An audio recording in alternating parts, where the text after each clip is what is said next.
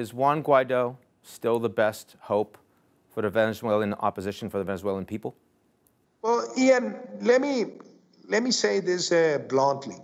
Sometimes I just don't understand when I see in the world sometimes questioning whether he's the right guy or the wrong guy, because Juan Guaidó is the expression of true democracy in Venezuela.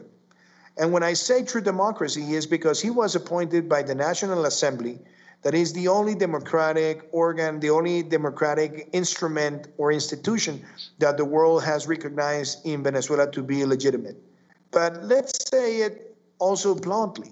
Juan Guaidó is a demonstration of bravery, but we cannot expect that Juan Guaidó on his own, he's going to defeat a dictator that has been called recently by the UN, that we did it before, as a criminal against humanity.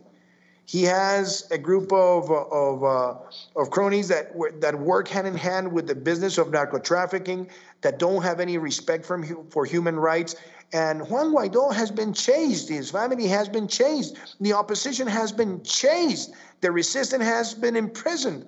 So I think instead for us of being spectators and analysts about his temper, his character, or even his bravery, I think what we should all do is give as much support as possible, not only to Juan Guaidó, but to the Assembly, so that four things are met. On the one hand, the dictatorship needs to end, because Maduro is a criminal against humanity. I said it last year talking with you that he is the Latin American equivalent of Slobodan Milosevic. And it was proven last week by the UN. And even the UN referred that he should go to the International Criminal Court. The second thing that needs to happen is that there needs to be a transitionary government with a broad participation.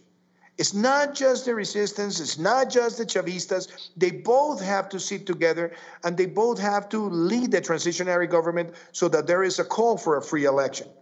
And there needs to be an agreement for that free election that whoever wins, it could be the resistance, it could be the Chavistas, whoever wins will have the support of the other side so that we can put together a national economic and social recovery plan. I think that should be the plan that we all have to work to put together in Venezuela.